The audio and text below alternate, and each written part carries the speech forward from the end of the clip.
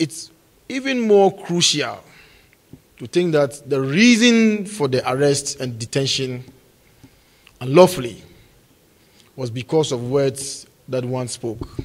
Now, incidentally again, our president, when he was Attorney General, championed the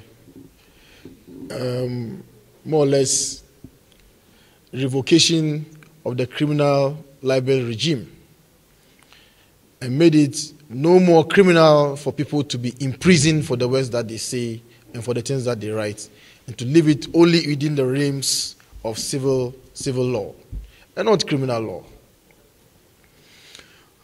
So, if you look at the circumstances under which Fadi was detained and the efforts that was made to keep him in detention, one would think whether the security agencies are really there for the maintenance of law and order. And I had cause to speak on a motion on one of the Joy FM thought platforms about whether or not we should continue to maintain BNI as a security agency. Of course, myself and the Honorable Nkrabia Fadate took a position that BNI had outlived its usefulness. And we advanced arguments for it. And one of the arguments in favor of that, it just became an avenue more or less for debt collection.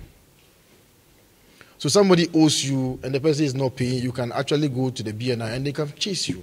Now we are talking about intelligence gathering. Gathering of intelligence so that people show up here and say, I'm a BNI officer. Now that's not how spies operate. They don't announce themselves.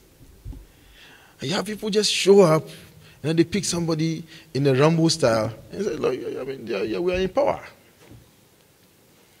Now that for me is scary.